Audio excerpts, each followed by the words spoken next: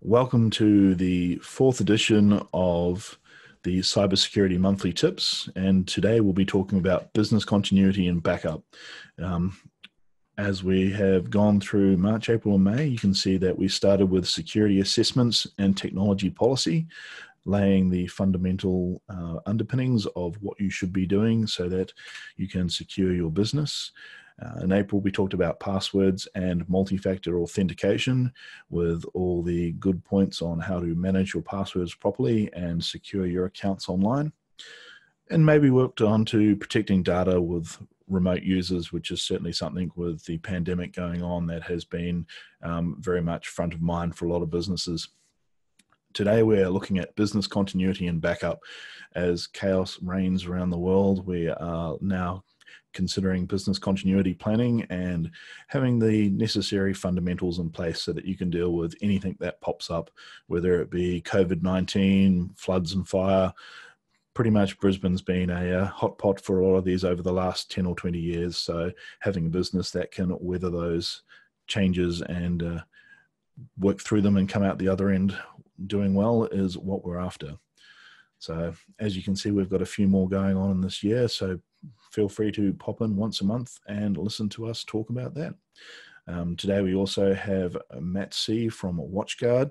Say hello to the people, Matt. Hi everyone, apologies, I was muted. Not a problem. We will move on, but feel free to interject any stories that you have, as I know you have many. So today's agenda is business continuity planning, incident response, and finally finishing up with backups themselves. So what is business continuity? I guess, basics of business continuity is keeping your business running through risk assessment, planning for when things happen, and the disaster recovery itself.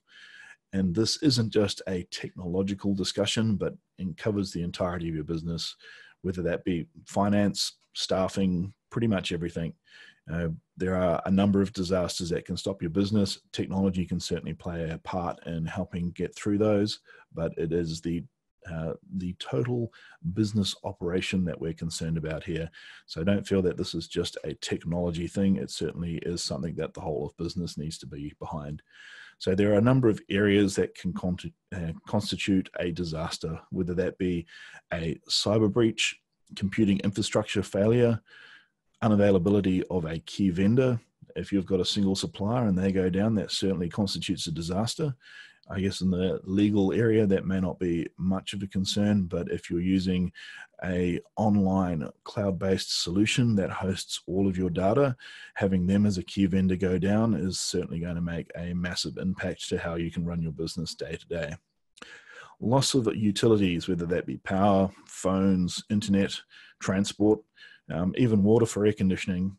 I worked for a business that had hosted servers in a data center in Brisbane, in a very well-known building at number 1 Eagle Street, and they lost the water to that building in the middle of the summer, and that caused their data center to overheat. So certainly water in Queensland can be a fairly large factor to having your business continue to run.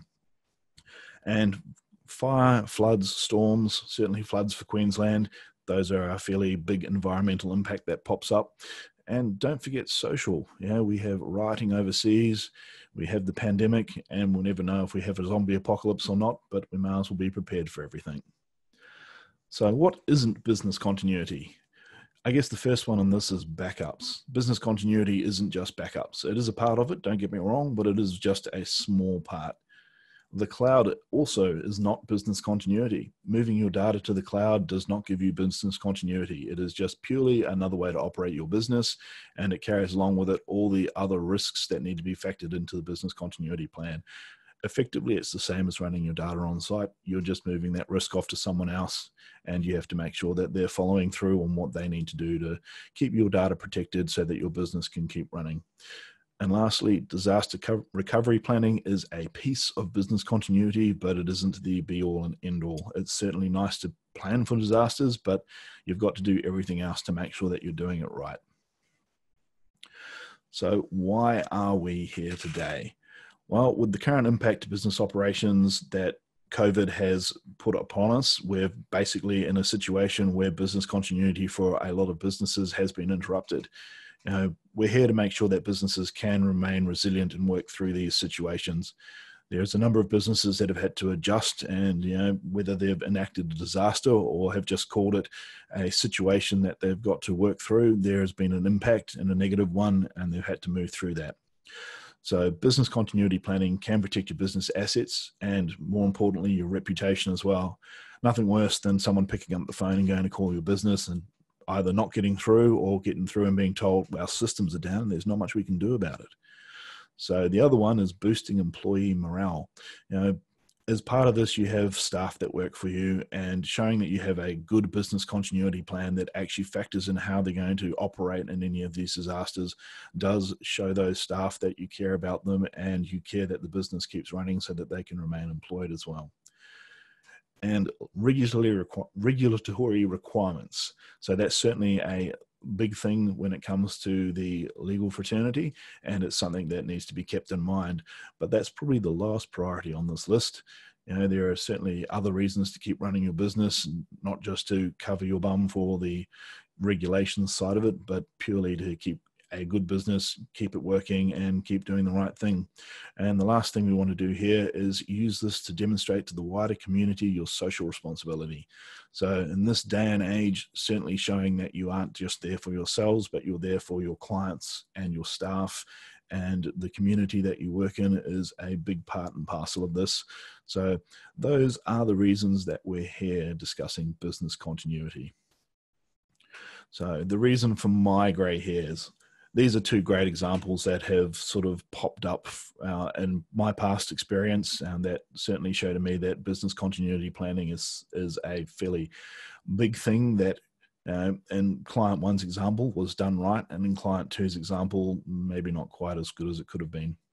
So client one was a financial services company that I worked as their IT manager, and it was during the 2011 Brisbane floods. So we were located in South Bank and on Tribune Street, and it was a fairly interesting day when the floods came through. So we saw the news, we knew what was happening. It wasn't an unusual occurrence for Brisbane to have floods. It was an unusual occurrence that these floods were, fairly major. We were watching as the river started to slowly creep up on South Bank and start sucking the South Bank Park into the river, and we were seeing reports of services starting to close down. It was about 2 o'clock that we decided to enact our business continuity plan and start our incident response. So we basically sat down and said, look what's going on, where's things going. Our biggest worry was actually getting staff home. We had a number of staff in our building, and closing the building and being able to get everyone home was the biggest worry of the day. So we ended up closing just after 2 and sending everyone to work home from remotely. Unfortunately, as things started to go for the rest of that day and the next, our offices became flooded, as did a number around Brisbane, and power was actually lost to the building. So we did lose power to a number of our systems during that, and that was certainly an area that we weighed up what we wanted to do in the future when we went back and reviewed what happened. But we did lose a lot of productivity.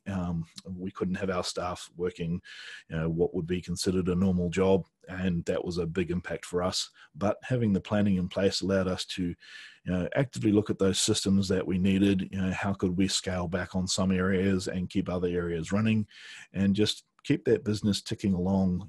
We weren't the only business in Queensland that had been affected, so it was a known thing going on. But having the planning allowed us to weather that and come out the other end and actually do quite well, where I know a number of other businesses weren't able to deal with the impact quite as successfully. So it goes on to client 2. This was a small family-owned retailer who had a crypto locker attack. They thought they were doing well and had the right things in place. They had firewalls, they had backups, they had antivirus. They were checking everything was working, but the one thing they hadn't done was actually checked that their backups were restoring properly. And because of that, when it came to actually going through and getting them back up and running after they were hit, it took them about a month to become fully operational again. And it was a fairly the first week wasn't a fun week. Being able to go back to the client and say, this is the data we've managed to recover, and it's not all of it. This is what we've lost. Where do we go from here, and how's it going to affect your business?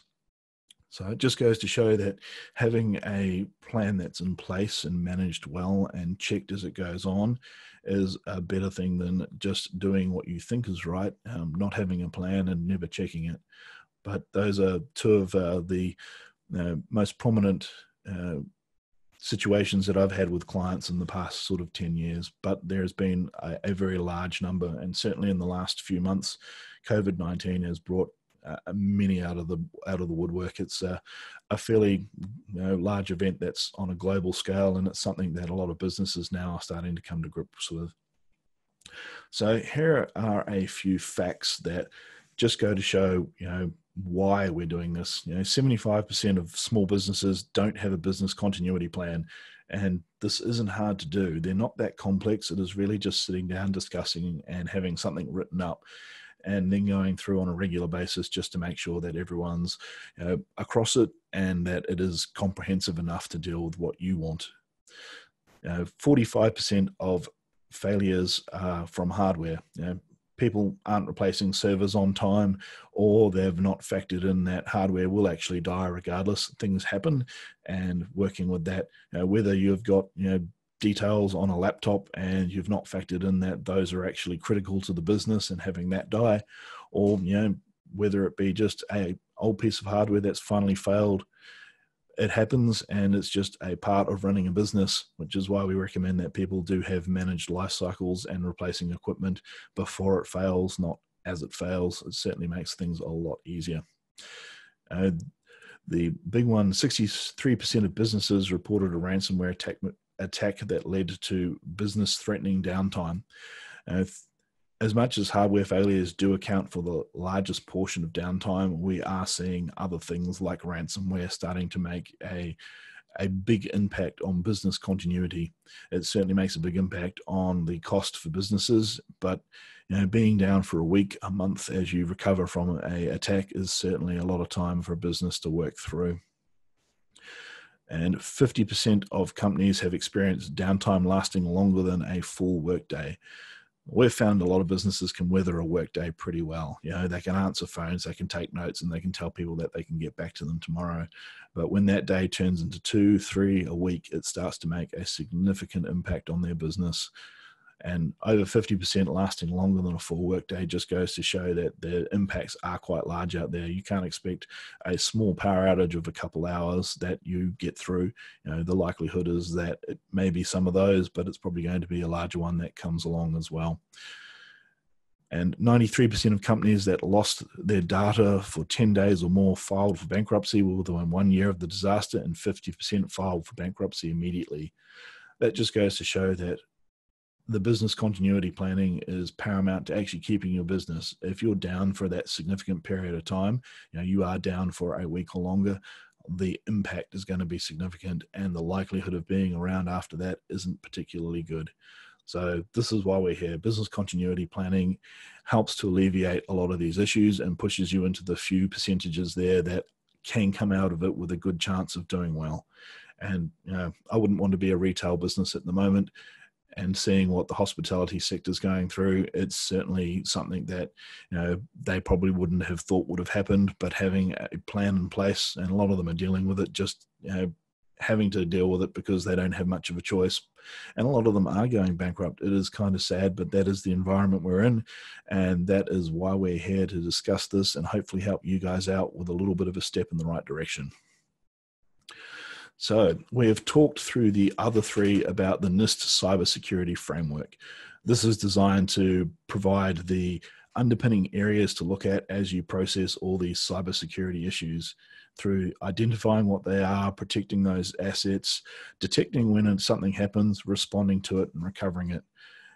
business continuity covers these areas, which we think are fundamental, and certainly show that the respond and recover is where the BCP comes into effect. Now, what is in your business continuity plan? So we believe there are 5 parts to this that need to be worked through to ensure that you have a good business continuity plan. That is a risk management planning area that deals with the risks, putting them down, going through the process of risk management, and ensuring that you have an idea of what's there. This is an ongoing and constant thing as risks change and evolve over time. We've got a business impact analysis, which ensures that not only do you know those risks, but you know the areas of your business and how they could be impacted, and work out what that impact means to you. The incident response plan is basically what happens when things do go wrong, and you enact it and decide how you're going to react to that. Then you have a communication plan for, not just during an incident response, but throughout the entire part of the business continuity planning process, to ensure that you have those people who are involved and know what's going on, both inside and external to your business. I see a lot of businesses these days are actually posting up their business continuity plans publicly to show to the greater community that they are there. As an example of a business recently that had some issues with their freight, Toll hasn't done particularly well. This is the second time they've been hit by a ransomware attack, and they, funnily enough, do not have their business continuity plan online published. So they've got a lot of their other HR plans and policies published online, but not their business continuity plan. And I wonder if that's a little bit of a telling insight into where it factors into their business and why they're having so many issues. And lastly, the testing and evaluation schedule. A plan is only as good as whether you've tested it out, and we recommend that it's done at least annually. And in our business, we do that quarterly just to make sure that we've covered for whatever might happen. So the first part, risk management planning. The, stages for this are listing all your potential risks down, putting down on paper what you think is likely to hit you. This is a fairly, living list and will change over time based on what your business is and where it's located and how you operate. But it's a good idea to get something on there. You're probably not going to be comprehensive just because there's so many risks out there that you may not have thought of. I don't think COVID-19 and a pandemic was on very many people's planning at this point, but at least it gives you a start to figure out what could come along and the sort of impacts and likelihood and consequences of those risks. And that moves on to the other 2 areas. Likelihood, how likely is this to happen? Flooding in Queensland is certainly something that's probably likely to happen. It's happened a number of times before, so it's worth factoring in that that's a reasonably high likelihood. And the consequences of those risks. What are they going to do to your business? Will your business stop running? Will your business keep going? What is going to be the outcome, and how much damage? What's it going to cost? If you had a fire in your office, what's that going to be as a consequence? Would you be able to survive? What would be damaged? Just sit down and start mapping these out. This is something that you will get better with over time and start to get a bit of a feel for it. Ensuring you have a process to monitor those risks and evaluate any new risks. We believe that this is probably the biggest part of this. It is a living document. You will get new risks. Your risks will change. What you've already listed as a risk and its likelihood and consequences are likely to be adjusted over time as well. So having that process, whether it be something you bring up annually or on a more frequent basis, where as a risk is identified, it's added to the risk register and you do a likelihood analysis and consequences on that, so that you can start building up what the business risks are and start being able to mitigate those as you move forward. And as I've said, this needs to be something that's undertaken as a regular process, at least annually.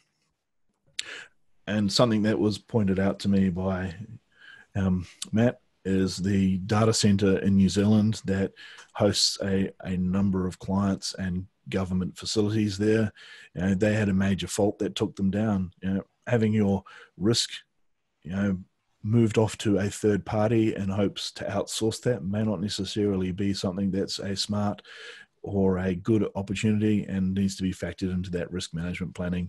Yeah, As I said, I like the fact that you've got that in there, David. I was actually in New Zealand. It's Matthew, by the way. I was in New Zealand at the very time this happened. And it was incredible because I experienced a number of customers who actually had all of their assets. They've moved all of their assets into the data center thinking it's going to be there. It's going to be more secure than having it in my environment. It'll always be there. That was the fatal assumption. Companies who had put everything in there were down, and they were down for a number of days. Companies who actually put some of their assets into the cloud, into that data center, but held back on some primary assets were able to keep running. And that was a critical learning factor for a lot of people. They just simply didn't expect that a company like IBM, a major data center, could actually go down. And, you know, Google has had issues where they've had outages, Microsoft as well. So just, you know, handing it on to one of these guys is no guarantee. And it's something that a lot of people did not expect. Certainly true. You know, you're outsourcing your risk. You're not removing the risk completely. And, you know, even in a data center with multiple systems, it's not unknown for them to completely fail or have cascading failures that bring them down eventually. And unfortunately, that is the world we live in. Having multiple baskets to put your eggs in is certainly the better way to do things. So as I brought up before, types of risk. So cyber breach, computing infrastructure failure, unavailability of key vendors, loss of utilities, environmental and social are the areas to look into, but they aren't the only ones. It's being able to sit down and be somewhat creative about what those risks are, specifically to what your business would do. I worked in a business that about a decade ago was doing water tanks, and that was an area that was doing very well, and there were government incentives out there. One of those risks that they had that they were actually looking at over time was removal of those government incentives. How would that impact the business? Would their business have overnight go from doing well to not doing very well at all? So even whether it be legislative or grants or whatever, there are a number of impacts to the business that you need to take into account, and that needs to be fed into your business continuity planning process just to make sure that you are dealing with it.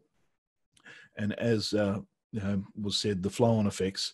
When you're looking at the riots over in America as an example, you've got flow-on effects there with mobile networks that are going down due to overloading, logistics or issues with transit because streets are blocked and police are closing things down. So it's not just the initial risk of, what would happen if we had a riot, for example, or in this case, we've had a pandemic that's led to a number of riots that's led to a whole lot. So there are a number of flow-on effects from those risks. And, don't put all your eggs in one basket. If you think the one thing will save you, it probably isn't going to. If you think that you've uploaded everything into the cloud, into a practice management suite in the cloud, and you think that they're going to be looking after you, they may have a data center that goes down. What are you going to do if they have it go down? There's not going to be much of an opportunity to go and sue them if your business gets closed because you haven't been able to operate for a month. It's certainly something to think about. Yeah, it's always fun trying to evaluate risks. I've been in situations where we've been doing this in the financial industry, and one of the funniest things I ever saw, not one of our projects, but a project that we knew somebody was migrating data center equipment. They had everything done according to schedule. Everything was going to plan beautifully. What happened was they only had one set of keys for the truck. That set of keys was dropped accidentally down a stormwater drain, and it disappeared into 2 or 3 feet of silt down the bottom of the drain. The whole project got held up for a few hours while they had to find a road crew to go and rescue the keys so they could get back on track. A lot of the risks are hard to actually imagine, but you really do need to step back and sort of think, well, anything that could have an impact, doesn't matter how silly it is, it could be a risk. And it might not be your environment, it could be the neighbour's environment if their building's on fire or some other issue like that. You always need to, think outside of the box a bit, but consider weird things happening, because they do. That's exactly right. It's amazing what sort of things pop up, certainly during projects. One of the things that I've talked about during project management is having a backup plan for those times where it just hasn't gone the way you expect it to, and you actually need to take steps backwards in order to get back to where you were. And that's most people seem to think that things will keep progressing, but that's not always the case. Like you say, it could be a set of keys that you've dropped down a drain that eventually halt things, but planning for things not going well is certainly, I guess, should be the norm, not the exception. So business impact analysis. Now that we've got a bunch of risks, we need to look at, what does the business do and what sort of impacts can it take? And two of the things, I guess, the acronyms to look at here are restore time objective and restore point objective. This is how we look at impacts on a particular system, whether that be, your practice management suite, emails, telephones, files on a file server, even files on a laptop. We look at the two things of restore time objective. That is how long it takes to get back up and running. Unfortunately, it is very difficult to be instantaneous. We can have high availability, but in the event of things failing and falling over, if we have to restore from some backup medium, it does take time. I had a manufacturing organization that had about 5 million drawings that they were trying to put back after being hacked. And that took them a full day to get back up and running, and that was a good outcome. They had very fast backup servers, and putting 5 million drawings back on their production servers in a day was actually pretty quick. On the flip side, I've had a law firm that had to unencrypt their crypto-locked files, and they had about 1 million files, and that took them 4 weeks to do, to run the decryption algorithm. So, being able to restore back makes a difference, and that time needs to be factored in. Can you last for 4 hours as things are being restored? Can it be a day? Can it be 2 days? And restore point objective, that's basically how much data you will have to lose. There are backups out there that will be up to date, but maybe that backup's got issues. Maybe you have to go back 3 or 4 backups in order to get there. At which point is that not going to be a feasible thing for your business? Some of the examples listed there are telephones. A restore time objective of 4 hours and a restore point objective of 0 hours. Effectively, if your telephone system goes down, it could be a network fault, so we're not restoring any data to it. So your RPO can be 0 hours. And if you're on a managed link, like a fiber through Telstra, they have an RTO of 4 hours. So normally that's your restore time objective for them to go out and fix that fault. Sometimes it takes longer and you may not meet that window, and sometimes it's quicker. But if you're on NBN as an example, if you've got a consumer NBN connection to your business, you have a restore time objective of 72 hours, 3 business days for them to actually restore that. And that's something to keep in mind, that if you can't run without phones for 3 days, what will you do? And that's been something that a lot of businesses don't really factor in when they're going out and getting telecommunications products. What is their restore time objective? What are their thresholds for that? Do they have any? And it's something you want to break down into systems for your business as well, not necessarily just look at your business as a whole. And you really need to factor in the right balance between, the time it's going to take to get that data back and how often it's backed up and how much that costs to do that. The amount of businesses I've gone into, and you go, how long can you be down for? And they go, we can't. And it's sort of like, well, we can get you up and running, but it's going to be, say, $150,000 for this 10-person business. And they go, we can't afford that. And then the question is, well, how long can you really be down for? And it's often we find out that, if we can answer phones, we can take notes and we can be up and running in 3 or 4 days. And now we have a realistic time frame to work with. But you really need to sit down and figure out what it means to your business and what that impact is and what that cost is. And, there are a number of calculators out there, and we can sit down with businesses and work that out, from the cost of lost staff productivity through the reputational damage to your business done and what it's going to cost for a fairly large event.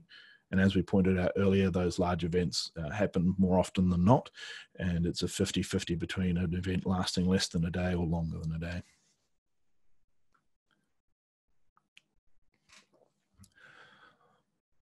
Incident response. So this is probably the bit that people are probably most interested in, is what do we do when something does happen? We believe there are 4 parts that you need to work through an incident response plan to ensure that everything can be actioned in the right way. And the first one is having a plan activation criteria.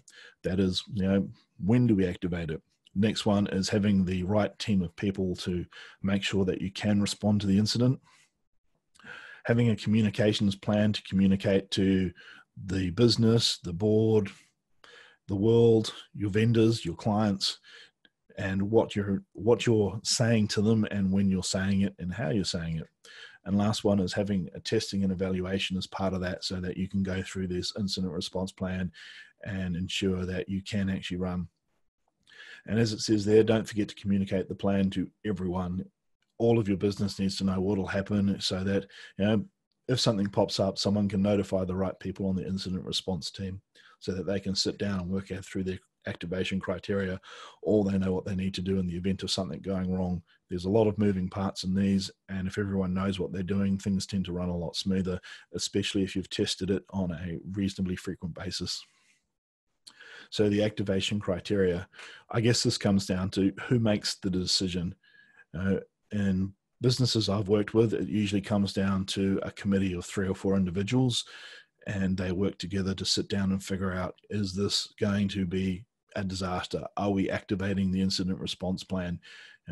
This can be used for a number of areas, including security breaches that are becoming pretty common these days. Is this a breach, and therefore do we activate what we normally do under a specific breach?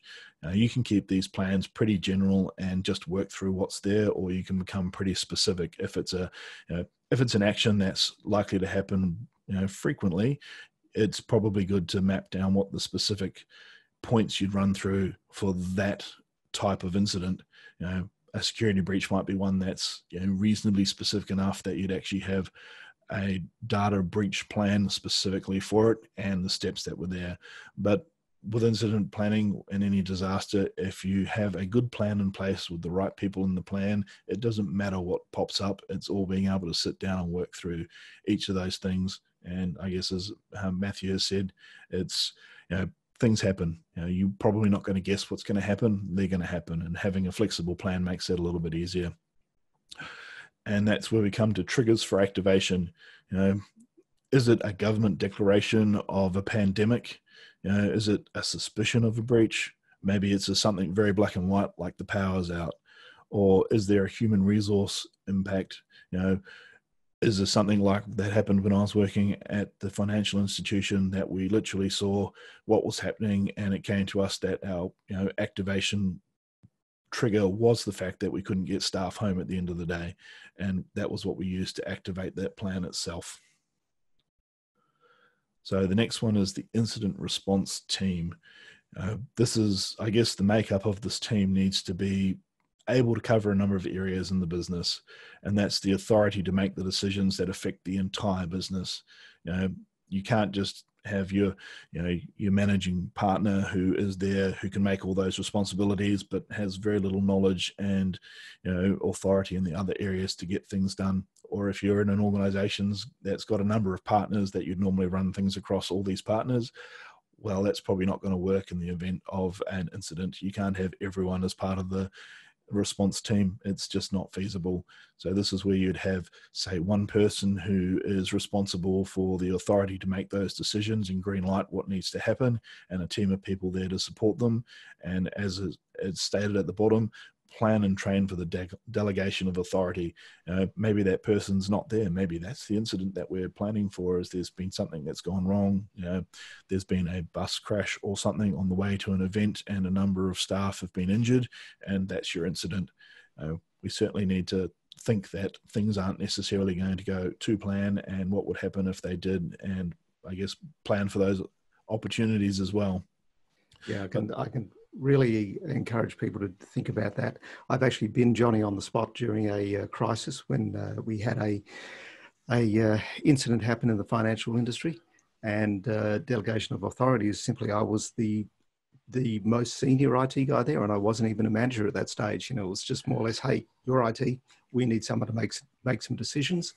And you need to train people to step up for those sort of things. So that was part of our routine when we practiced our recovery plans, those sort of things. People needed to know about the plans. They needed to know that if need be, they have to be the one who grabs that and starts running it. And sometimes it's scary for people to say, yeah, okay, I don't care who you are, you're help desk or whatever you are, you'll now have to sit down and work with the CEO or work with these executives to actually create an outcome or achieve an outcome. It really is important to be prepared to delegate and to make sure that you support your staff in that and get them to understand that, look, it's a natural process. We need to get through an incident. Let's come together. Yeah, that's exactly right. Whether that be the financial authority, maybe it's the CFO that would normally be the one signing the checks at that point in time, or whether it ends up being just someone in accounts who is delegated that authority at that time. They may be signing checks for numbers they'd never thought they'd ever do, and they'd be worried about the implications of that, and it can weigh heavily on them. But, this is what happens in these sort of scenarios. It's never as smooth and easy as you expect, and having the necessary, operational, technical, and financial authority and knowledge there to be able to get things moving. And that's the whole point of what we're trying to do, is actually keep the business moving through these things so that it comes out the other side. It's that, being paralyzed by fear of making the wrong decision that's going to end up causing issues to pop up. There's only so long a business can be down and not answering phones or not running, or not dealing with something that's happened before. There's significant costs that pop in. And an example there of a law firm that we worked with in their COVID-19 response and some of the decisions they made. The first one was being able to close that office quite quickly and creating the reoccupation plan. They knew that something would happen at some point, that they'd have to go back, and being able to start building that plan. And then when the COVID safe guidelines came out, factoring those in and adjusting the plan to suit, purchasing hardware. In this case, it was a firewall for them to allow VPN to their servers for the remote workers to get in. And, it was an adjustment that, never had staff that were working out of the office. They were just in the one office. So being able to adjust to what was pretty much a new situation, getting phones answered outside, getting staff working outside, it all needed to be factored in. And there were costs that they hadn't factored and hadn't even thought of that popped up as part of it. And then being able to sit there and provide the necessary infection control, booklets to staff to educate them on what they needed to do, when they were outside of the office from home, to be able to protect themselves. The staff for them were a massive asset, and making sure that they were looking after themselves and their families so that they could come back into the office and work through, the incident at the time. And that's something that needs to be part of that. You do have a number of assets, and your staff are a big one, and making sure that things are covered for them. It's not just servers and buildings, it's, the people that work in them. And that goes on to the communications plan. And this comes down to who is responsible for communicating and who isn't. You want to make sure that the right people are saying the right things during these situations. I'm sure we can go online and see what's being said on Twitter now, and each has their own opinion on what's right and what's wrong. But if one person's saying it and it's a consistent message from your business, it comes across a lot better than if multiple people are saying fragmented things. So making sure that someone is responsible for that, they have the authority and the responsibility to get that job done. And then what information are they communicating? Does that need to be run past the team? How does that process work, and how do you get that out there? And to whom is the next one? You have your board, your managers, and your staff internally to you, but you also have your clients. You also have your suppliers. And depending on what it is, you have either emergency services or government departments. If you've had a breach, you might have to be notified that you've had a security breach and actually go through that notification part. And that also may mean ringing up your any of your insurance firms and talking to them. That actually may be part of this. So it's being able to sit down and figure out, what do you say to whom and when? And the other one is where. Where do you post that message? Are you ringing people up? Are you doing a news bulletin? Is it on your LinkedIn? On your website? How do you get that message out to those different groups? And that's part of your communications plan. So you have a good understanding of, what you need to do in that and who you need to talk to as part of what's going on. And this is probably, to me, the biggest, most critical part of an incident response plan: testing and evaluating your plan. It sounds pretty twee, but you don't know how you're going to react until you put through that. It's you're better off to have tested it and put yourself through a number of different disaster scenarios than to wait for the real one to come along and to not know how you're going to go. And as Matthew said, being able to get those staff who get delegated up to that level and putting them through these, it gives them a chance to become more comfortable working with those others and get a bit of a feel. And if you're doing it on a regular basis, everyone in the business gets to understand. You've got to go through these. You've got to try a few, and you've got to feed that back in. This is very much a living document, and it will adjust over time. And we do recommend that people carry these out frequently. We do it every quarter, and we sit down and go through, what would happen if we lost a data center? If we got a security breach. We've been through floods before. What happens if we had another one of those? What are the disasters we go through? And then just to run through one. So things that happen on a weekend, and people would know what would be going on, and they would understand it, and they know where they fit into that. And things maybe not work like clockwork, but we can certainly get them to a point where they're reasonably polished and feed those things back in. And it builds up the comfort so that people do know what's going on. So that was the incident response planning. And now let's talk a little bit about backing up your data. I think this is probably fundamental to, from a technological point of view anyway, that your data is a very valuable asset, and a big part of the business continuity is making sure you have backups there. You can have systems in place to stop things going down, high availability as they call it, which makes sure that things are running in the event of an outage. If you look at Microsoft Office 365 as an example, they tend to keep your email on 5 separate servers globally, which covers them in the event of a server going down, a data center going down, and ensures that you've got email, but it is only highly available. They don't actually back up your data as a tip there, and they will tell you to back up your data. So high availability is certainly a part and parcel of not having an issue happen, but inevitably something may, and being, in a situation where you have backups of your data is an important place to be. And the first rule of Backup Club is 3 copies of your data, at least 3 copies. At least 2 of those on different storage media, and at least 1 of them located outside of your office. That way you cover yourself. For example, we recommend people use disk to cloud, where they have a separate backup appliance that backs up any local data to that, and then that pushes it off again to the cloud. That keeps it in 2 different storage mediums, and they're covered with an offsite backup. And being that they don't have to change tapes, we take the human factor out of it, which does make it a little bit better. And you can automate a number of checks on that data as well, including full restores. The older way to do it, and is still prevalent in some organizations, is disk to tape, where we're backing it up to tape and taking those tapes offsite. But you can pretty much use anything that does cover those 3 rules. It really is less about the technological way to do it and more about ensuring that you are doing it and you are making sure that those rules are there. And remember, it's not so much the backup that we're trying to achieve here, it's to get that data back in the event of something happening. So as per client 2 I talked about earlier, the retail firm who had a crypto locker incident, and they were backing up their data to tapes, and they thought they were in a good position because those backups were completing. They didn't realize that the tapes wouldn't restore at all for them, and we couldn't get the data to restore off the tapes. They never once done a restore, and it's just a case of when things actually were needed, it just didn't work. It had never been tested, and it didn't work. And we want to make sure that backups aren't just being backed up, but backups are restorable. And because of that, we need to make sure that we are testing those restores, and that includes full server restores as well, not just a file or 2, so that we can get things back up. And data reduction and deduplication. Businesses these days are accumulating a huge amount of data, and not all of it is actually necessary to running the business. And often there's a number of copies of the same thing.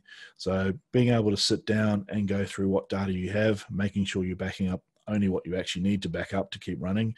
And in the case of some things, making sure you're backing up all of what you need to keep running as well. There is the balance there between not enough and too much. And at the same time, you can get systems that will deduplicate a lot of that data too. So if you do have multiples of files, that it shouldn't be too much of an issue.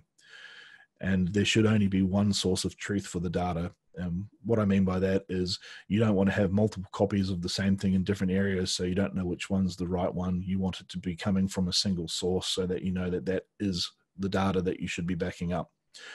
And the biggest one that I see having issues with, and I'm sure Matthew's had similar ones as well, is people who don't encrypt their backups and then lose one of their backup drives or tapes with all of their data on it. And that, unfortunately happens a fairly large amount. And we recommend that that's whether that data is stored in the cloud or wherever, it's encrypted through its transit and where it lies and rests, so that you, at any point in time, you know that your data is protected. Yeah, I love that bit. Yeah, a lot of data breaches over the last few years have been through exposed backups in the cloud, where they simply have failed to test that it's actually protected correctly, and quite often unencrypted. But I absolutely love your tip down the bottom there, Dave. Yes. Unfortunately, I have seen that a few times. It's almost as bad as people writing their password on their computer and sticking it on the front with a Post-it note.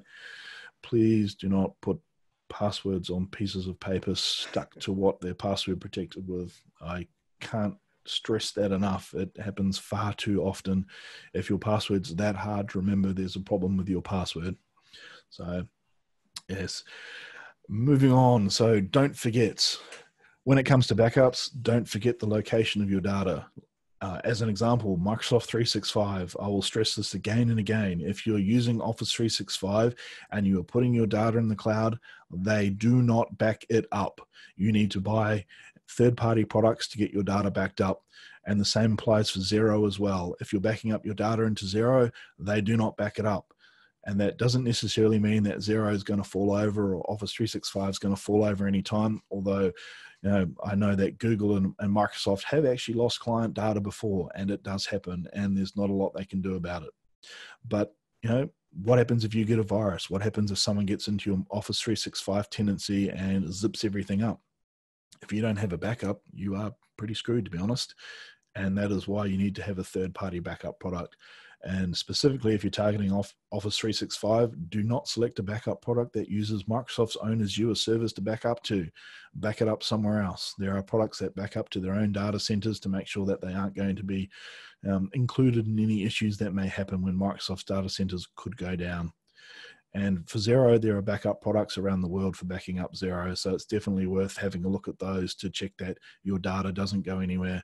And it may just be that somebody somewhere logs on and accidentally deletes it, or on purpose deletes it, or something like that happens, and their services don't actually have a failure. What do you do in that? Because it's been effectively your fault. So having a backup of those things certainly just covers you in case anything happens. Local servers and their data is sort of a bit of a no-brainer. I'd like to think that anyone that's still using a server on their premise to host their software, whether they're using Sage or whether it's just for files or whatever it is, backing that up certainly is something that should be happening regardless. As I said about cloud-based services, even if you don't have access to a third-party backup product for them, at least ask those cloud-based services, what are they doing to back up your data? What are their RTOs and RPOs? And how long do they keep that data for? Is it backed up for just 7 days? Even if we're talking about your website, is your website backed up? Are you putting those backups anywhere? Are you keeping them for longer than a week? What is going on? Interesting to go and get those answers and make sure that you are covering your own compliance and your own internal processes to ensure that you are protecting your risks to your data. Even if you've outsourced those risks to someone else, you just need to know what they're doing for you. And portable media laptops and desktops. So not all data on these things needs to be backed up, but sometimes they do. I've come across, CEOs and managing partners who have used laptops and have kept stuff on there that they probably shouldn't have in the first place, and have lost the laptop and said important data, or the laptop's just died, or it's been run over, or a bunch of other things.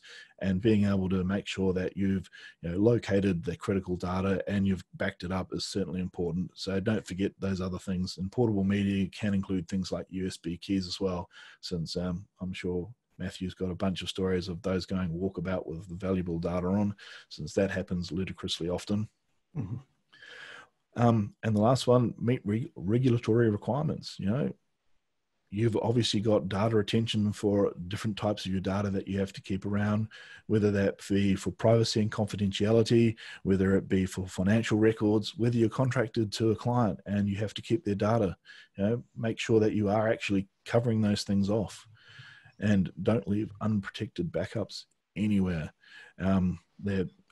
As Matthew says, there has been a number of breaches of data left in the cloud. I've certainly seen a number of big companies who have used online services and put their data there, and then forgotten it. 6 months later, they've stopped using said service, and that data has been breached, whether that be as simple as a client list that you had in a CRM that you tried out, through to actually using a backup service, and it's a full backup of your data. Make sure you do know where you are putting your data, and if you are removing it or removing a service, make sure that data is actually removed, and checking with those providers so that you aren't leaving data hanging around that could come back and bite you at some point in the future. Are there any tips from you, Matthew, that you could enlighten us with that people may not remember? I think you've done a pretty good job there of covering it all, David. Yeah, it's always a challenge. There are a few things to be concerned about, especially these days. USB keys used to be something that people use a lot. Personally, I don't really use them too often anymore, but even things like the data that's on your phone, quite often you save data onto your phone, but onto the SD card of your phone. Now, your phone might be PIN protected, but what about the SD card? So if you do lose your phone, somebody could take that card out and read it and get access to the information on there. Now, you should be looking at, is it possible to encrypt that SD card? So I obviously have an SD card in my laptop, or not so obviously, but I do. And I make sure that that is actually encrypted. And I do make a very good, decent effort of trying to segregate all the data on my laptop so that I know what's critical on there. There's a huge amount of fluff that I just don't care. Laptop dies or loses, that's okay. But it's only that real critical little kernel of stuff in a particular folder I keep that I make sure I back up every single night. Because one of the threats that I know you can get with a laptop is the recovery key. I've had my laptop start up a couple of times and say, hey, I need the recovery key to even boot the laptop. Thankfully, I know better than that, so I do have copies of those offline, so I can actually get past that. It doesn't take a massive amount of effort, but I've certainly been through a lot of these things that David's been speaking of. I've seen a lot of things as well. So I go through New Zealand quite a lot for business, and I know in Christchurch with the earthquakes there, it was a similar experience in a way to COVID-19, where all of a sudden people are no longer going into the city, they're working from home.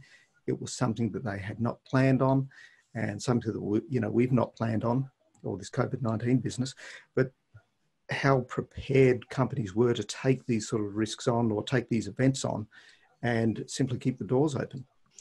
I do actually appreciate the fact that you guys, based in Brisbane, you've got a brilliant story around this. The once in 100-year flood that happened every couple of years with the river flooding there in Brisbane City. It's something that, it's amazing. It can easily catch you out. And just simply keeping the doors open to the business is one of the most fundamental things that you should be doing. And certainly David's spoken about the need to practice these sort of things. Sit down, work them through, run through the processes and think, oh, wow, how there's a gap in that process. We didn't think of something. That's why you exercise it, to try and make sure that, you pick those gaps up, that you understand, and that people are aware of the information that's required to keep the business open, and to simply, how to recover things. 100% agree on that one. And I know, being in Queensland, we certainly have a number of weather events. So it's fairly monotonous how often these things happen. And the amount of times we've had hail go through, and the CBDs being trashed, cars have been trashed, and it's just part and parcel of living in Queensland. And that's probably at the lower end of things that happen. And it's a fact of life. It's a reality. There is no guarantees in all of this, and it's being able to make sure that you've got a plan to work through and keep on working through that, so that you can meet whatever challenge pops up. And sometimes it's just that creativity to deal with it. So it's just part of running a business, I guess. I've had to deal with, a whole bunch of issues running my business, and that's just, where we are. If you're not prepared to deal with the issues, you probably won't be in business particularly long. So this is just another one of those, and being able to have a bit of a process to work through certainly makes things easier. Yeah, it's funny. I think, you know, a lot of people think backing up data and those sort of things, talking about backups, is boring. Yeah, you know, it is, honestly. But hey, it's critical. You know, backing up your business, your data, knowing how to keep your business running. You need to do it. It is part of, I guess, an essential process in keeping your business vital and alive. David, I just wanted to ask you, and Matt, you as well, a real quick question. When you run the scenarios that you were talking about, do you actually do it kind of, I'm going to say, like a fire drill? In other words, do you ever do these scenarios where you actually create a situation as if it was real so that you get the reaction and the results on that in reality from the people that would be having to deal with that in a work environment? Or do they tend to be kind of more contained in terms of watching the outcomes of one of those?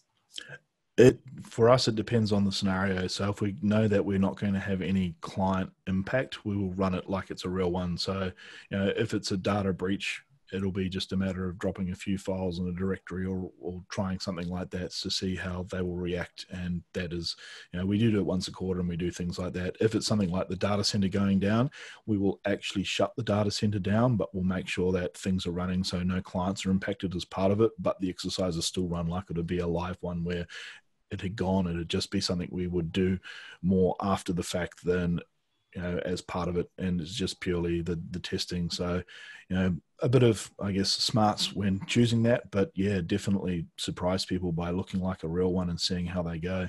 At some point you'll notify them that it's, you know, just a scenario, but even just getting them to set off so that they can start enacting things is a very good way to test that they have some, you know, grasp of this process.